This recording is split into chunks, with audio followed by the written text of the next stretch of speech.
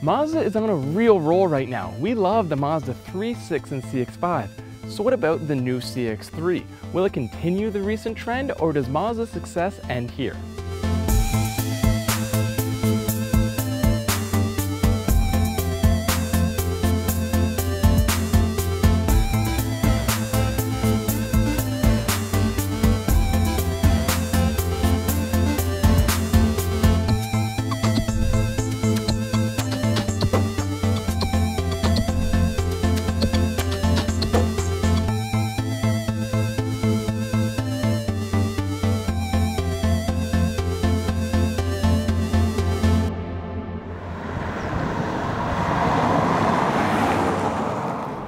Smaller than the equally new Honda HR-V, the CX-3 is about the same size as the Chevrolet Trax with a lower roofline. The CX-3 still has 6 inches of ground clearance, making it a proper crossover. What isn't very crossover-like though is the weight. The CX-3 starts at just over 2,800 pounds. That's lighter than key competitors like the Trax and the Jeep Renegade. Kodo design? Check. SkyActiv technology? Check. Just another typical Mazda design, right? So what is there that's new in the CX-3?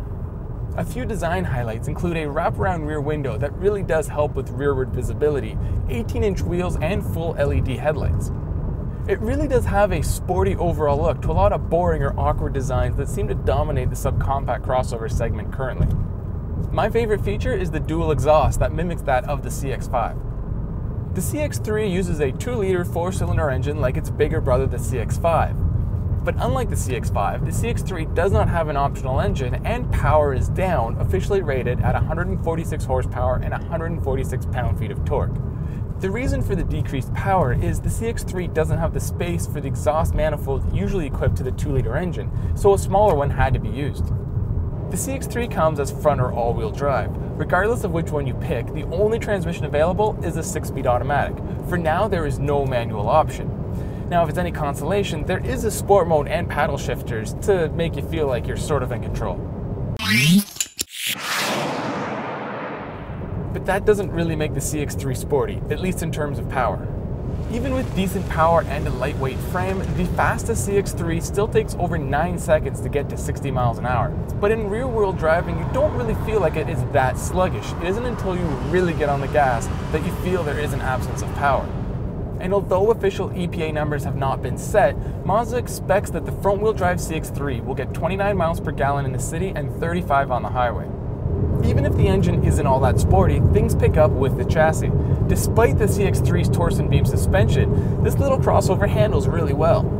It's a solid lightweight vehicle with an emphasis put on responsiveness rather than softness. Whipping it around some mountain roads, the CX-3 is actually pretty fun to drive. I mean, it's no MX-5, but throwing it back and forth, the CX-3 responds and actually can be engaging, unlike other crossovers that can be scary, boring, or both. Despite how lightweight the vehicle is, Mazda was able to add a lot of sound-deadening material. On the roads outside of Phoenix, which are in pretty poor condition, it's still fairly quiet inside, and the whole vehicle feels well put together, almost more solid than even the CX-5. Inside, the CX-3 resembles pretty much every other modern Mazda. There's a standard 7-inch display that sits on top of the dash and optional head-up display.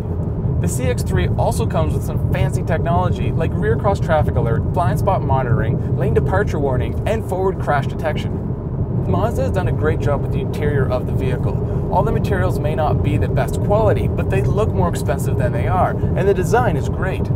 Front seat space, I must say, is one of the best I've had in a small compact crossover, and headroom is more than ample.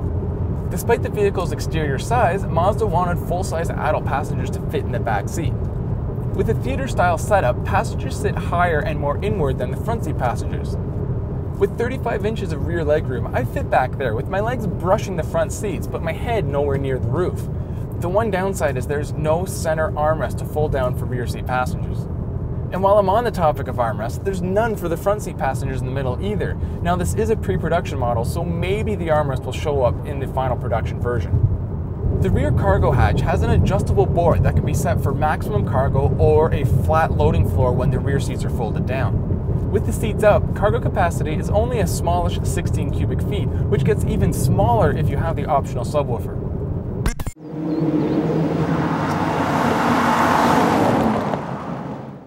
Starting in the low 20s, the CX-3 should arrive in dealerships later this summer.